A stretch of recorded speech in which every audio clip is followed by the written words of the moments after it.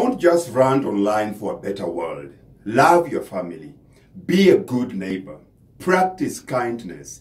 Build bridges. Embody what you preach, today and always.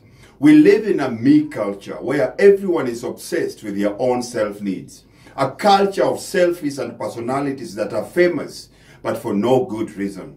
This is a time for all this to change. It's a time to start focusing on others rather than self.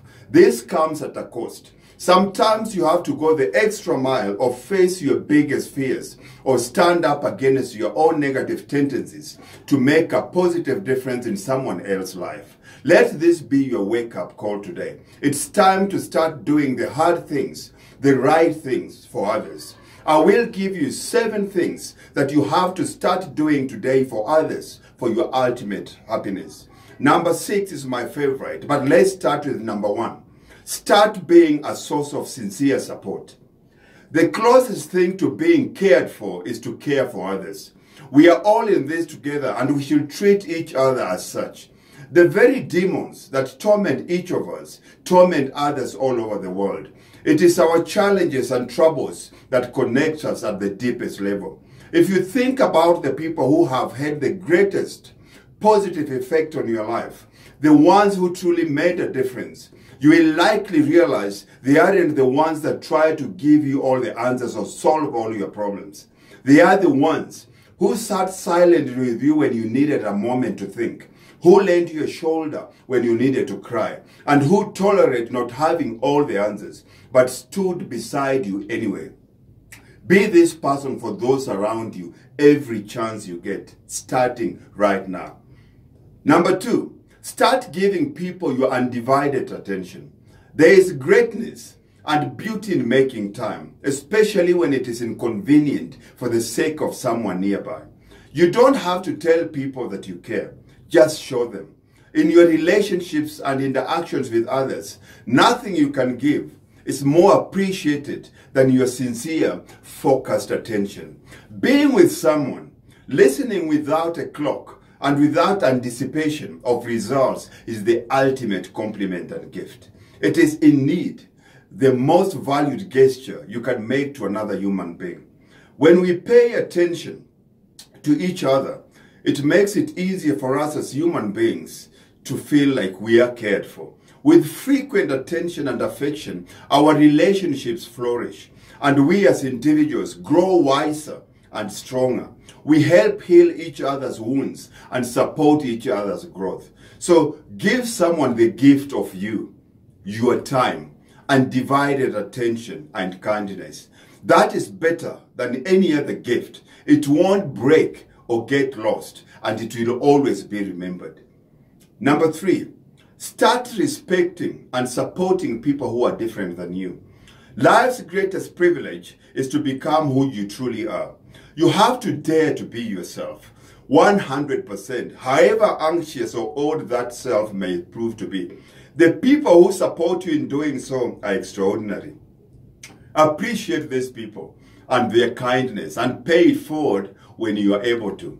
Never bully someone into silence. Never victimize others for being different. Accept no one's close-minded definition of another person. Let people define themselves. You have the ability to show people how awesome they are, just the way they are. So act on this ability without hesitation. And don't forget to show yourself the same courtesy. Number 4, start being willing to be strong. The mind is like a parachute. It doesn't work when it's closed. It's okay to disagree with the thoughts or opinions expressed by others, but that doesn't give you the right to immediately reject any sense they might make, nor does it give you a right to accuse someone of poorly expressing their beliefs just because you don't like what they are thinking and saying. Learn to recognize the beauty of different ideas and perspectives, even if it means overcoming your pride and opening your mind beyond what is comfortable. Healthy relationships and human interactions are not a power struggle. Be willing to be wrong while simultaneously exploring your truth. Number 5, start giving recognition and praise for the little things. A brave, extraordinary soul recognizes the strength of others. Give genuine praise wherever possible. Doing so is a mighty act of service. Start noticing what you like about others and speak up. Having an appreciation for how amazing the people around you are is extremely rewarding. It is an investment in them that doesn't cost you a dime, and the returns can be astounding. Not only will they feel empowered, but also what goes around comes around. And sooner or later, the people you are cheering for will start cheering for you too. Also, be sure to follow this rule. Praise in public, penalize in private. Never publicly ridicule someone when you have the option not to. If you don't understand someone, ask questions. If you don't agree with them, tell them. But don't judge them behind their back to everyone else. Stop being a friend to their face, but an enemy behind their back. Number 6, start giving people the space to save face. What others say and do is often based entirely on their own self-reflection. When someone who is angry and upset speaks to you, and you nevertheless remain very present and continue to treat them with kindness and respect, you place yourself in a position of great power. You become a means for the situation to be graciously diffused and healed. A spiritual teacher once told me, and I quote, "When somebody backs themselves into a corner, look the other way until they get themselves out, and then act as though it never happened." End of quote. Allowing people to save face in this way and not reminding them of what they already know is not their most intelligent behavior is an act of great kindness. This is possible when we realize that people behave in such ways because they're in a place of great suffering.